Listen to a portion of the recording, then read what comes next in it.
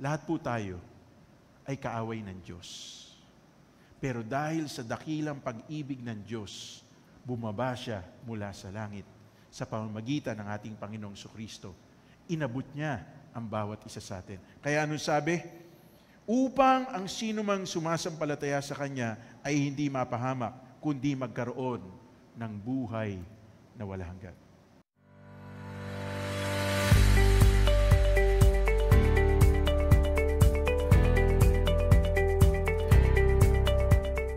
Matthew chapter 5 verse 44. Ngunit sinasabi ko sa inyo na mahalin ninyo ang inyong mga kaaway at ipanalangin ninyo ang mga umuusig sa inyo. How did God express His love for every one of us? Sabi po ng 1 chapter 3 verse 16, sapagkat ganito ang pag-ibig ng Diyos sa mga tao sa sanlibutan. Ibinigay niya ang kanyang bugtong na anak upang ang sinumang sumasampalataya sa Kanya ay hindi mapahamak, kundi magkaroon ng buhay na walang hanggan. Anong makikita po natin dito? God being God. A God who knows no sin. A God who is holy. A God who is so loving. He created every one of us. Sa kabila ng paglikha ng Diyos sa atin, sa Kanyang wangis at anyo, nagkasala ang tao laban sa Diyos. Pero anong ginawa ng Diyos?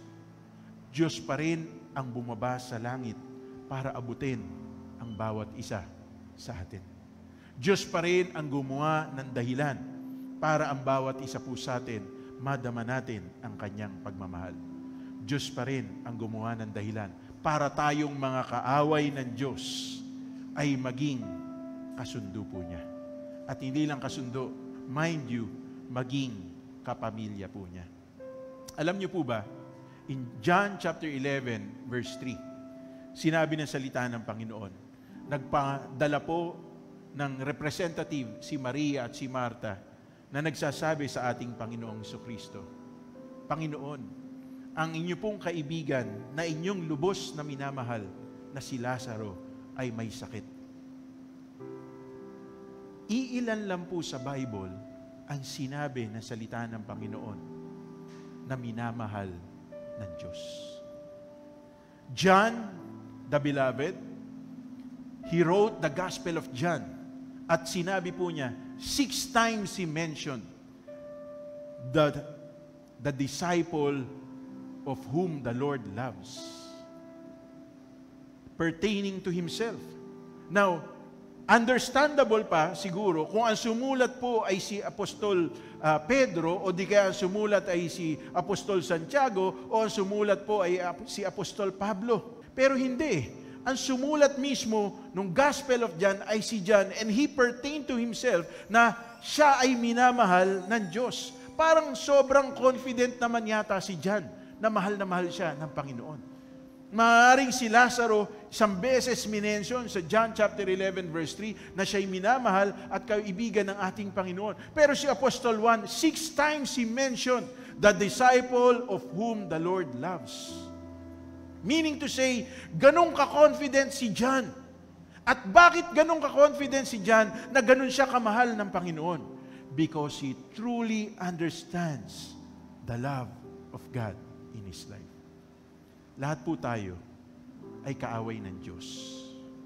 Pero dahil sa dakilang pag-ibig ng Diyos, bumaba siya mula sa langit sa pamamagitan ng ating Panginoong Jesucristo. Inabot niya ang bawat isa sa atin. Kaya anong sabi? Upang ang sinumang sumasampalataya sa Kanya ay hindi mapahamak, kundi magkaroon ng buhay na walang hanggan. Alam ko po, katulad ko, meron din po kayo nakakagalit. Tama po ba? Sabi po ng anak ko, Daddy, bakit si Chase? Hinahabol niya yung buntot niya. Bakit si Chase? Gusto niya kagatin yung kanyang buntot. Sabi ko, anak, nilalaro lang niya yung kanyang sarili. Diba? Kasi nandoon lang siya sa kulungan eh. So nilalaro lang niya yung kanyang sarili. Hindi dahil sa galit siya dun sa buntot niya, kaya gusto niyang habulin o gusto niyang kagatin yung buntot niya. Hindi. Nilalaro lang niya yung kanyang sarili. Pero ito ang tanong ko sa inyo. Bakit tayo? May kagalit tayo. Anong ginagawa natin para abutin sila? Ako po, gusto ko sabihin sa inyo, by God's grace, I was able to fulfill what God has placed in my heart to do this year. I was able to reach out to persons who injured me. Okay? Nananakit po sa aking damdamin at gumawa ako ng dahilan para abutin sila at patawarin sila. Alam niyo mga kapatid, ngayong panahon pong ito ng Pasko na to, ito'y Pasko na para sa atin lahat. Tama ba? Pero, hindi madadama ng ibang tao ang diwa ng Pasko kung hindi po natin sila aabutin. Kaya nga po, today, we need to celebrate God's love by reaching out to other people.